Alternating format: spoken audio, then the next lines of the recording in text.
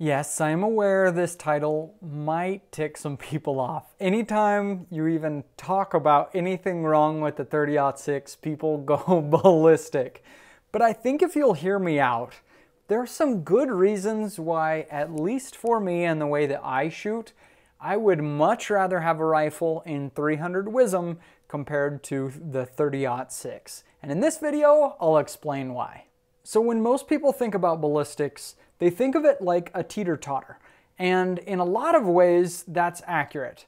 So when we look at a 300 WSM and a 30-06, they're both shooting the exact same .308 caliber bullets. I mean, you can fire the exact bullets out of both of them, right? Really, the difference is which container do we put the powder in, which is going to inform how much powder we can have. So the 300 WSM is a short action compared to the long action of the 30-06, but though it's a shorter case, it also can fit more powder and thus can fire the bullet faster. So let's get back to that teeter-totter. When we increase the speed, like the 300 WSM, it's about 200 feet per second faster, right? So we get some benefits. On the positive side, we're going to get less drop, we're going to get a flatter trajectory. We're also going to get more power for hunting, and we're going to get less wind drift because the bullet is in the air for less time. But on the negative side of the teeter-totter, anytime you increase that speed, you also get the problems. The number one problem is greater recoil, but a secondary problem is less barrel life. We're just shooting a hotter load faster through that barrel. It's going to wear out the barrel a little bit faster. So it's easy to think, well, Jim, it doesn't matter the difference between a 300 WSM and a 30-06. You pick which side of the teeter-totter you want to be on and call it a day. But it's not quite that simple. And I think this comparison between the 300 WSM and the 30-06 is a perfect way to understand how that teeter-totter isn't necessarily a correct way of thinking of this. So before we get too nerdy, we have to kind of talk about what these cartridges even are. So you all know the beloved 30-06. 30-06 was created in 1906. It has been used extensively as a military cartridge and, of course, in hunting woods. It's the traditional long-action caliber. And if I measure it here, the case overall length is around 3.2 inches, depending, of course, on what bullet we select. But let's say we re-zero that, and now we come down to the 300 WSM. It is about 0.42 inches shorter, so about half an inch. And it fits in a standard short action. And that means that your rifle is generally going to weigh about 0.3 of a pound less. Now for you mountain hunters, that's actually a very big deal. So that's the first point that we're going to put on the board. The 300 WSM is usually going to save you some rifle weight. And also as you look at these cartridges, you can tell pretty obviously that the 300 WSM is a much more modern case design than the 30-06. The 30-06 is a long, slender powder column, has a very sloped shoulder, whereas the 300 WSM is a short, fat powder column with a much sharper shoulder. Now some people, and this is maybe a point for the 30-06, will say if you have less steep of a shoulder angle, it generally can feed a little bit more reliably. I give that a maybe, because it really just depends how the rifle is made. And now that we're seeing more and more cartridges made for steeper shoulder angles, and the manufacturer's not always customizing each rifle and magazine to the cartridge, you may eventually have an advantage with a steep shoulder in feeding because that's what people are designing for. The manufacturers are designing for is sharper shoulders right now. But honestly, if we had to give a point, it's probably to the 30-06 for feeding. The 30-06 has been around for well over 100 years. It's everywhere. And some of you may not even be familiar with the 300 WSM. And so it can be easy to give a point to 30-06 for availability of ammunition, which we all know is very, very important. However, over the last 2 years, I've probably found more 300 WSM ammo in the store than 30-06 because the 30-06 gets bought up so fast. Kind of just depends on what your local store seems to be getting in or not. So while availability, we have to give a point to the 30-06 because it's just so ubiquitous. I don't know how valid it really is because this 2-year-long ammo shortage has showed us that sometimes shooting the very most popular cartridges isn't necessarily a good thing. So now I have to make good on 2 things that I said in the intro. The first thing is I said I would prefer to have a rifle in 300 WSM compared to the 30-06, and I need to explain why. And the second thing that I said is that the teeter-totter method isn't necessarily the best way to evaluate 2 cartridges in the same caliber. But first, let's look at that teeter-totter itself. So the 300 WSM has more power, there's a point. It has less drop, there's a point, and less wind drift, there's a point. But how much are we really talking about? The 300 WSM has 12 inches less drop at 500 yards compared to the Springfield. A lot of people say that drop doesn't really matter because we're all using rangefinders. I disagree. There have been so many times when I've been out shooting that I just can't get an accurate range. You know, you're shaky even if you're trying to support on something.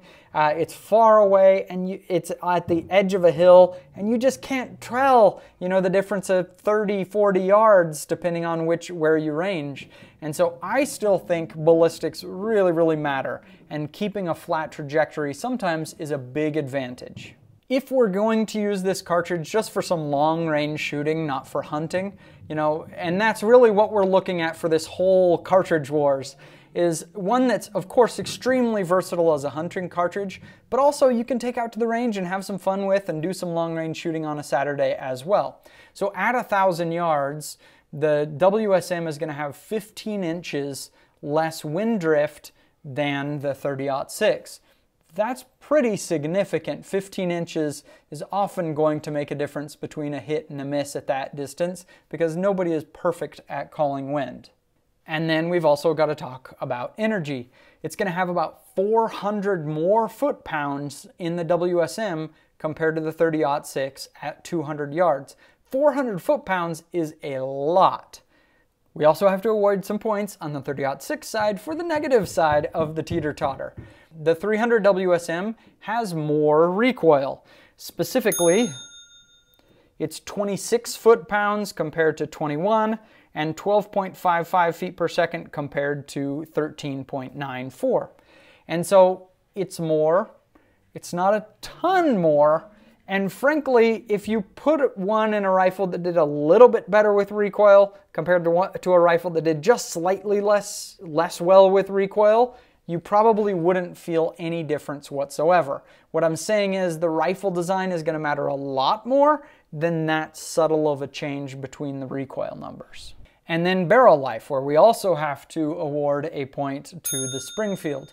However, both of these cartridges are getting over 2,000 shots before the barrel is shot out, and so at that point I'm kind of fine with either one.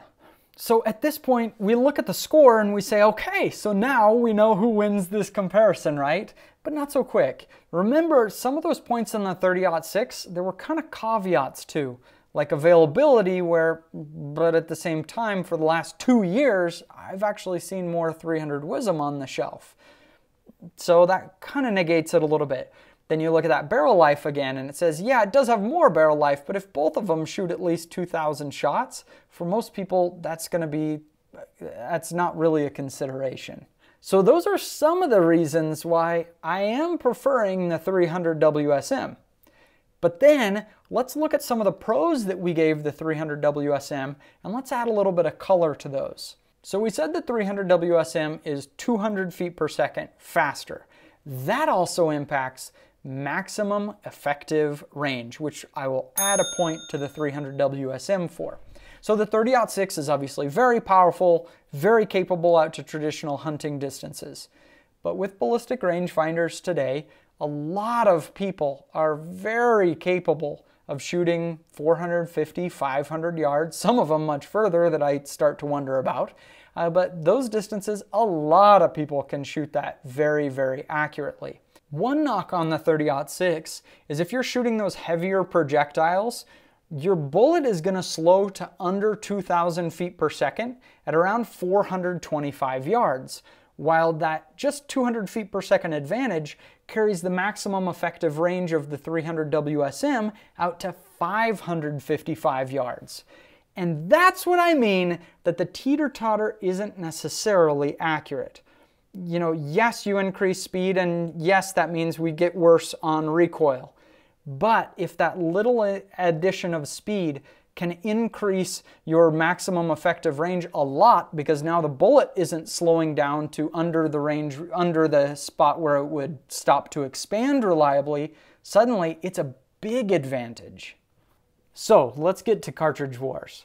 We started with over 45 different cartridges. You guys cut some out for having too much recoil. You cut some out for not having enough power to be able to hunt elk effectively. Both of these cartridges have survived that. And now we're in a bracket system. So I've tried to pair up the cartridges pretty fairly as we go. I lumped up a lot of the 6.5 Magnums because they're all just so similar. And we're going to go bracket style to find our winner. So the reason that I paired these two up is one, they're both very near the top of power and recoil in the competition. And so now it is time for you guys to vote. But what I would say is this. I really want you guys to be open-minded as you're voting. A lot of people come into this, and I just have seen so many comments. It's the 270, it's the 30-06, it's the whatever that should win. I want you to really analyze all of these cartridges, because it's totally possible that something a little bit non-traditional of a cartridge we may actually find to be just a better option. And so, time for you guys to vote. 30-06 versus 300 WSM. You already heard what I think, but what do you think? And that's what we're going to go with in the competition. Which cartridge is best?